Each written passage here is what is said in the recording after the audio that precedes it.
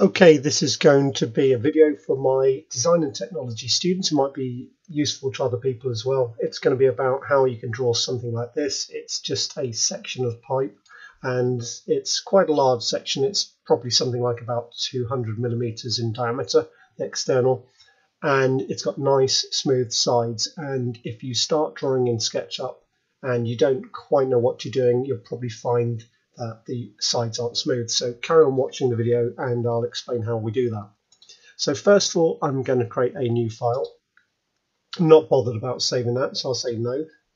And I like to use a keyboard shortcut, so I will press C, which has now chosen the circle tool.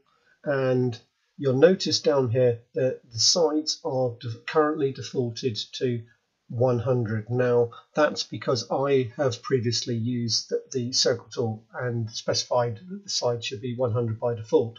But if I were to say type, and remember I haven't actually started using the circle tool as such yet, if I were to type 24, that would actually be the default. That's the default you're going to find. So let's try drawing a circle like that and then see what happens. So now I'm going to click on the origin and then just pull out. Now I'm no longer clicked, and maybe you can already see that the sides are, the side of the circle is made from lots of line segments, 24 of them actually, as you would probably guess. So if my pipe is 200 millimeters in diameter, then the radius would be 100. So I'm going to type 100. And I've already chosen the metric template. So if I type 100, it means actually 100 millimeters. And I'm then going to press enter.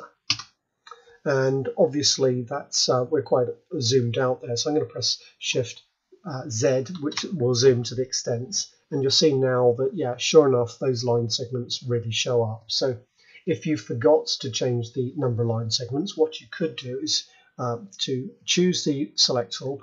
I personally just press the space bar, which selects that tool.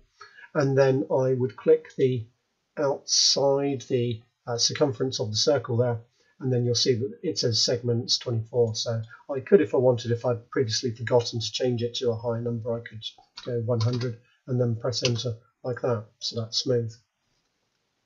Now you will probably want to do that initially. So let's select everything now, and I'm just going to delete, and let's have another go then this time around. So I'm going to press C for the circle tool, and you'll see that it's gone for the default of 24 sides. So this time around I'm going to type 100, and that's now specifying that when I draw any future circles in this particular session of SketchUp, they're going to have 100 sides. So I press enter, go from the origin, pull out, and I type 100. That's 100 millimeters radius, and then press enter. I'll press Shift Z to zoom to the extents. In fact, I'm going to use the wheel on the mouse to zoom out a little bit. And so that's the outside diameter of my circle, the end of the pipe, say. And then I'll press, oh no, I was going to say press C for the circle tool, but it's already selected. So I can then just click there again, pull out, and then I don't know what the internal would be. Let's say it's going to be, say, 90 millimeter radius, and then press enter. And then to make this a piece of hollow pipe, I need to remove this middle area here. So I'll press the space bar, and I'm going to click once. Now notice that I've only selected the fill and not the circumference of the circle. If you were to double click, you're actually over selecting, so you only want to single click like that. Then I'll press delete, the delete key on the keyboard, the one which is actually marked to delete, not the backspace key. Often people confuse them.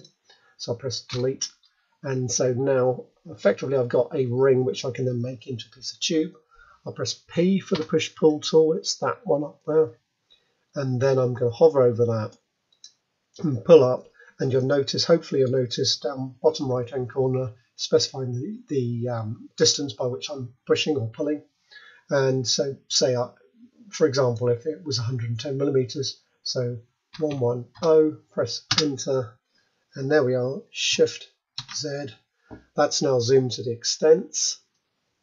So that looks good to me. So what I'm going to do now, choose the selection tool, triple click, so click, click, click, right click, and I'm going to now make that into either a group or a component. I think I might do a component this time.